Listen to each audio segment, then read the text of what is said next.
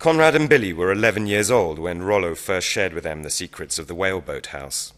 It was a Friday after school, a sunny, wind-blown afternoon with choppy waves thumping against a stunt beach, and they had to clear the sand banked up against the doors before they could enter.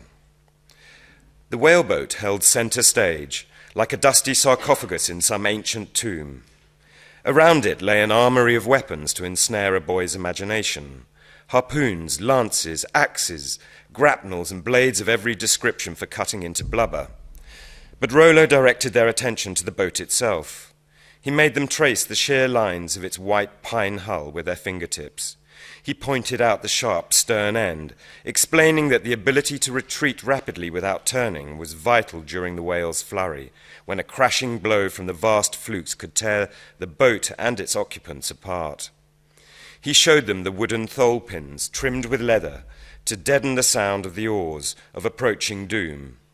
And he demonstrated how, in time-honoured tradition, the boat steerer switched places with the boat header in order to deliver the death stroke. Most impressive, though, was the change in Rollo. What had happened to the nervous, downturned gaze, the halting speech, the struggle to put names to all but the most commonplace objects? He spoke with a confidence he had never once displayed in the classroom, plucking technical terms from the air at will. Conrad and Billy must have passed the test, for they were invited to return time and time again. Together they reenacted the stories handed down by Captain Josh to his grandson, Rollo standing tall and proud in the stern, barking orders to his depleted crew of two. Slack back, hold water, spring ahead, stern all, before hurling the harpoon into a big burlap sack of hay, conscripted to play the whale. With time, willing crew members were found to man the other oars.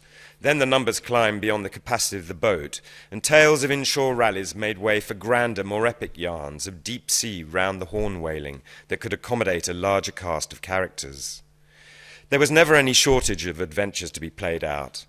As a young man, Captain Josh had sailed from Sag Harbor on the ocean-going whale ships, the last of 3 generations of Kemps to do so. He had made 3 trips in all, visiting both frosty ends of the globe, rising through the ranks from pimpled greenhorn to chief harpooner. When gas lighting finally put paid to the demand for whale blubber, he returned to the wife and young family he hardly knew, a respected man and a rich one. Like others in Amagansett and East Hampton, fortunate enough to have survived their time aboard the whale ships, he'd had to content himself with sporadic rallies off the ocean beach in late winter. After the speedy finbacks and hostile sperm whales of the southern oceans, the local right whales, long on blubber and bone, short on speed, made for easy quarry. Then suddenly, some years before the Great War, the whales disappeared. Inshore whalemen up and down the coast hung up their harpoons. All the gear was stowed away, forgotten. The Kemp's boat hadn't seen the light of day for almost 20 years when Rollo, Conrad, Billy, and a pack of other local kids first heaved it out of the whaleboat house under the approving gaze of Captain Josh.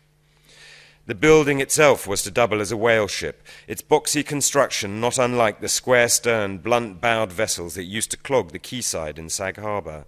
Built by the mile and cut off in length as you want 'em, Captain Josh had said, before dispatching 2 men into the mastheads to keep watch for whales.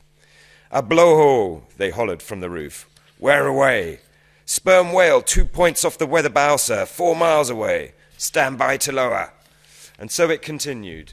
Captain Josh marshalling his troupe of young actors, feeding them their lines, directing the chase of a particularly feisty sperm whale encountered in the South Pacific, which, once ironed, had proceeded to strip all 300 fathoms of manila line out of the boat before dragging it on a heart-stopping Nantucket sleigh ride, Captain Josh rocking the boat fiercely to mimic the effect of it crashing over the waves.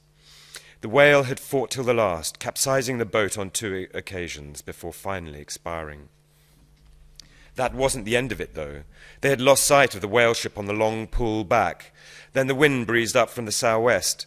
They were 6 men in a cockle-shell boat tossed on an angry sea, many hundreds of miles from land, rowing blind in a fading light, dragging a dead whale.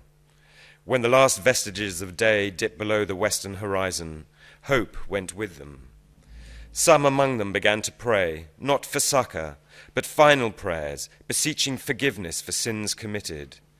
And then they saw it, a beacon in the night, the distant fires of the try-works burning on the deck of their mother ship, and the strength returned to their backs and arms. Safe alongside at last, one of the oarsmen, a Scotsman, cursed, then kicked the whale that had almost cost them their lives. Too exhausted for further labour, others were assigned to undertake the cutting in while they recovered on the deck, smoking their pipes. When the first blanket piece was hoisted aboard from the carcass, the block made fast to the main masthead came free, and 2 tons of suspended blubber felt the fierce grip of gravity. The scene was enacted in sombre silence, the whaleboat's lugsail doubling as the blanket piece, Billy playing the unfortunate Scotsman on whom it landed. The message was clear, though Captain Josh spelt it out for the younger ears.